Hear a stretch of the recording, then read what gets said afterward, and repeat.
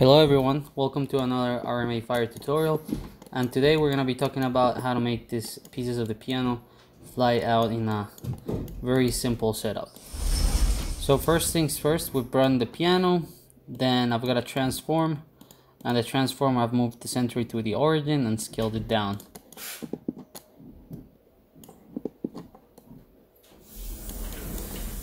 Okay, so we're gonna select the pieces, the tiny pieces of the piano, and the idea will be to group them. Alright, so if you come here and you select 3D connected geometry, you can pick and select each of the individual pieces.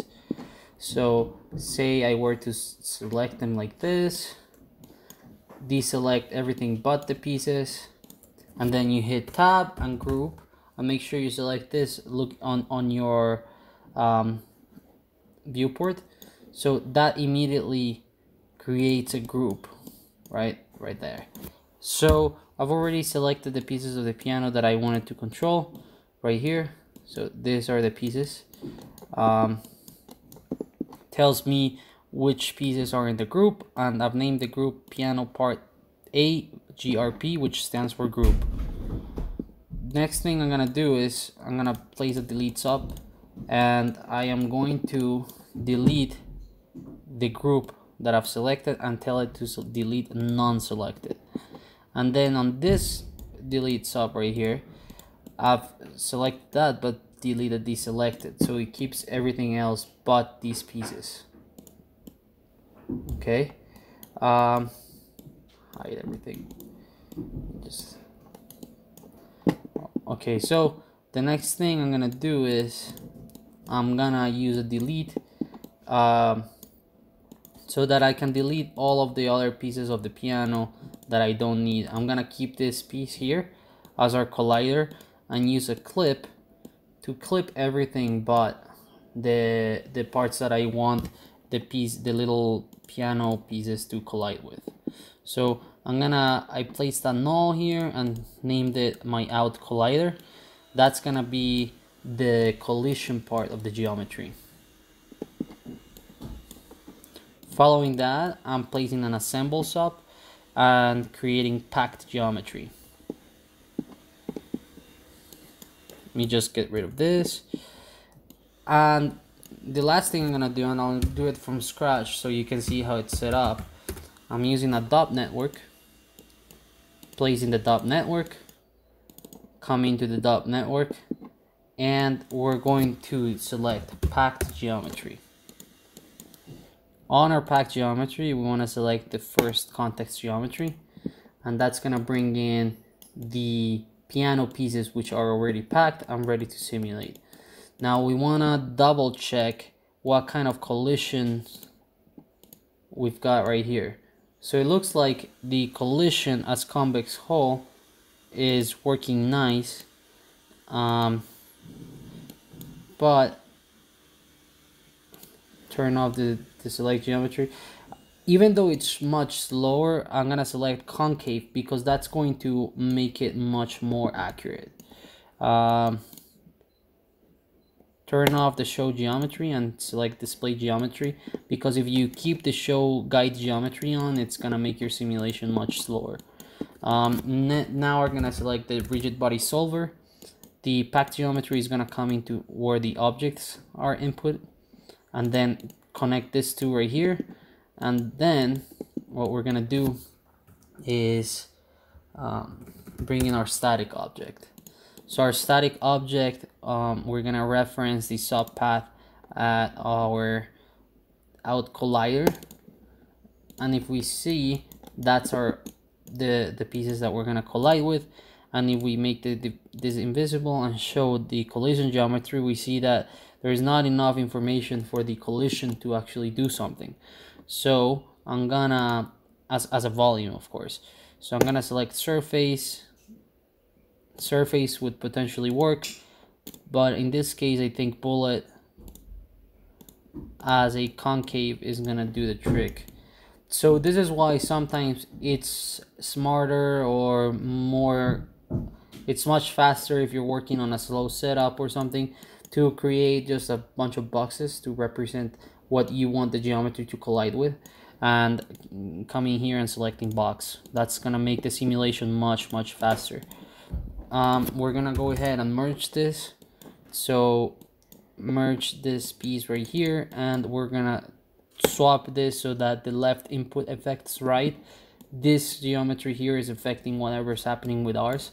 So coming here and hit play,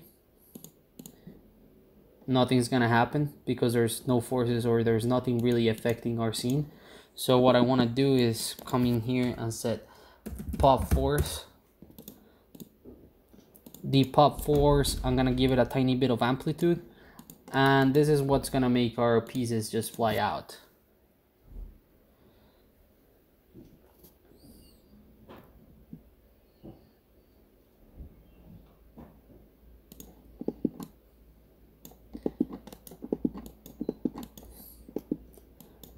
This input right here takes any sort of force that you add to it. So right now I'm using amplitude with a little bit of swirl. If we add a pop drag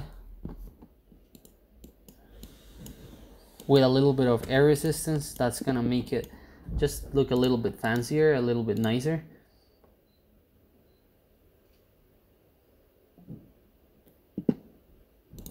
We can see that our collision source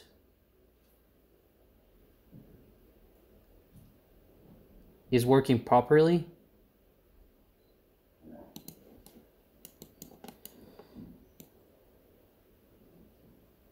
See how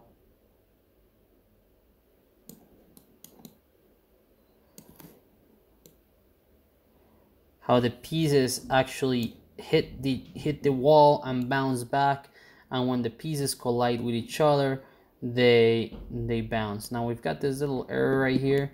For little things like that, that's usually because the geometry is hitting it. If we pull the geometry just a tiny bit up, you're not gonna get any of those issues. As you can see, it looks really cool.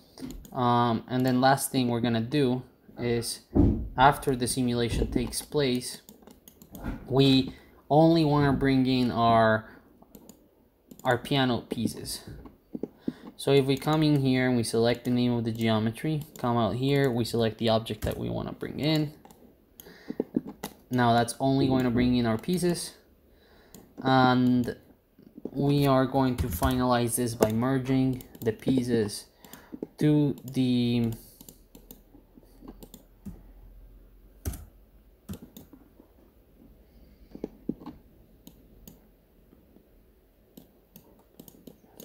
piano.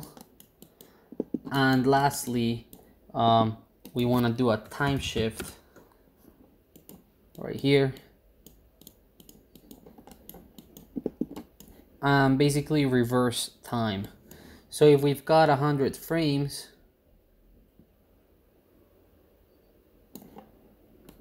right click, delete channel, select frame 1. 100 is gonna be our first frame, and then 0 is gonna be frame 100. Come here and select the animation editor, hit H, and I'm gonna make this linear. So that means that it plays in reverse. Come here, visualize it, set a cool camera, and hit play, and you'll immediately see the pieces coming into place. If you guys would like to see procedural ways in which we can have the pieces animate from one side to the next, or only have the forces affect the specific parts of the pieces, please leave a comment or let me know, and we'll post another tutorial just breaking it down. Thank you very much again for watching, and it's been another awesome RMA Fire tutorial.